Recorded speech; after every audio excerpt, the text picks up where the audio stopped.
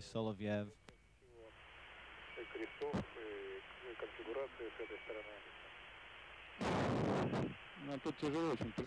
Well, obviously the core module, the one that has been up there for 11 years, over twice its design life, is the one that's showing the greatest sign of age. You have systems that have been operating far longer than they were intended. They're beginning to corrode, beginning to come unraveled, basically the way a car would be if it had been driven that long and that hard.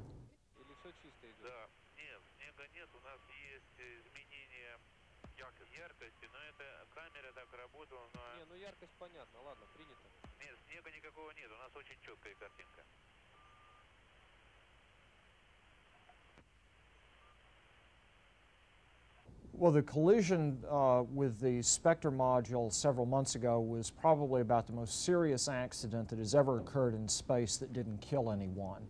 The space station has had a lot of problems since then, and most of those are attributable directly or indirectly to that collision they had a couple of months ago.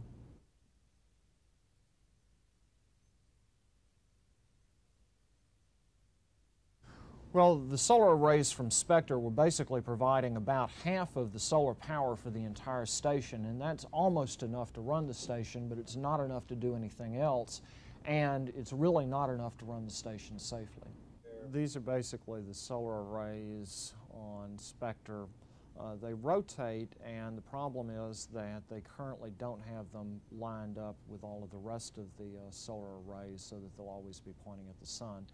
Well, thus far, I think that the technology that you see in the station, even though it looks cramped, even though it may not look quite as high-tech as the science fiction movies, that this system has been operating in space twice as long as it was designed for. It survived some major accidents, and I think it's clearly proven to be a much more robust technology than some of the other fragile systems that countries have launched in the past.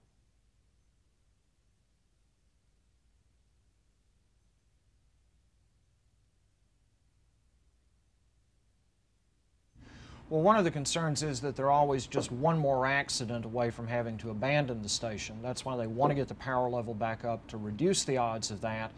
But I think that everybody's watching it very closely because they might have to abandon ship at any minute.